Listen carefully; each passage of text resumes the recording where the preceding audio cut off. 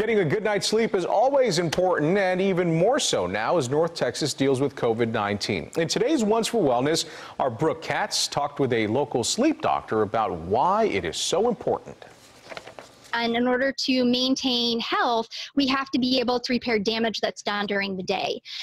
This also can help promote an immune system that is functioning well and can help protect you against acquiring any new illnesses. So with so many people working from home, one of the things that we're hearing about is their sleep schedules are thrown all off because of this pandemic. Why does that happen? So there's likely several reasons.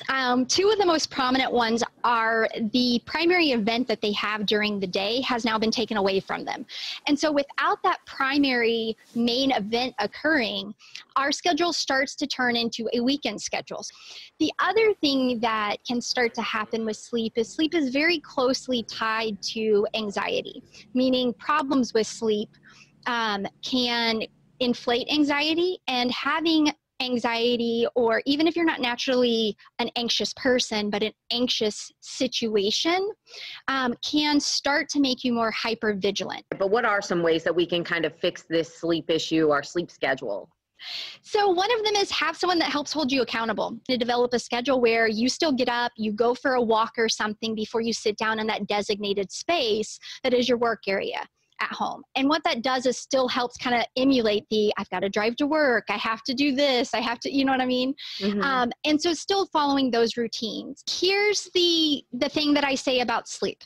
Consistency is more important than timing. If you work a late shift and you going to bed at 3 a.m. is conducive to your work schedule, then 3 a.m. is your bedtime. Just consistently do it. Can you be getting too much sleep? If you are sleeping more than 8 hours, but you have restricted your schedule leading up to that longer sleep period, sleeping longer than 8 hours is your body trying to get rid of the pressure it's built up from you restricting. You can't sleep longer than you actually need unless you are taking medications.